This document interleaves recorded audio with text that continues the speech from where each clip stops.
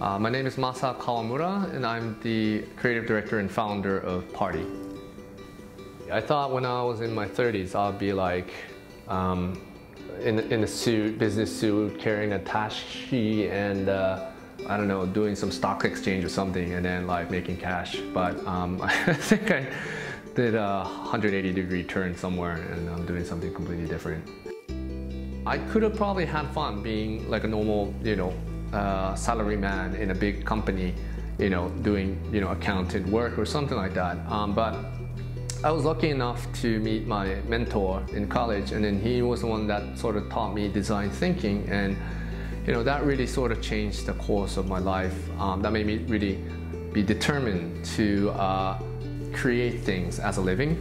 So that's where everything started. That was like the first realization that I had. And then from there, I had the choice like design, coding, filming, and then, I couldn't choose, so I'm doing everything now. But, I think that was a really important moment in my life, finding that sort of mentor and finding my path.